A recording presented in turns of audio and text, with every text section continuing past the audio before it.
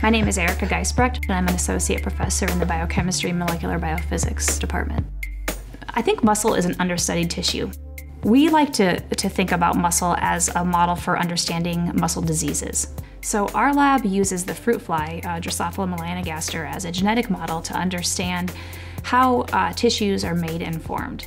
The muscles that form in the fruit fly and the way they're formed are also the same way that they form in vertebrate systems. We'd like to understand how do we get muscles that form and how can this be related to other processes.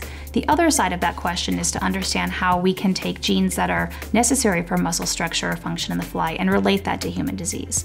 For example, our laboratory has uncovered one gene that is mutated in patients that have a disease called limb-girdle muscular dystrophy. And the patients undergo progressive muscle wasting and of course have a loss of quality of life. And unfortunately for the muscle diseases or myopathies that are known today, there are no cures. There are only palliative treatments for most patients. So our main goal is to try to identify new proteins that are essential in muscle development and/or maintenance, understand how they work by manipulating the fly, and then hopefully relate that to human disease. My freshman year in college, I started working in a research laboratory, and it sort of hooked me into research. And so I was able to continue that all 4 years of being an undergraduate. So one of my sort of main goals is to train both undergraduates and graduate students within the lab. And we're very lucky because we use a genetic model. It's a great learning tool. So, students take classes in genetics. Well, they can come into the laboratory and, do that same genetics they learn about. So I think it helps reinforce class problems.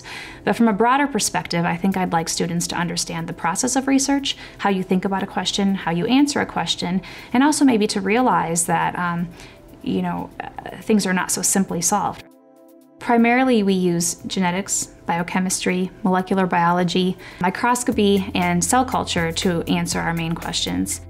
We've uncovered a gene that interacts with genes that are involved in Parkinson's disease. And then unexpectedly, we've also found that some proteins required for the clotting process during a wound, for example, are also required to attach muscles tightly to tendon cells. And so none of these sort of questions or experiments would have been predicted by our previous results. They all came out of research experiments that were done.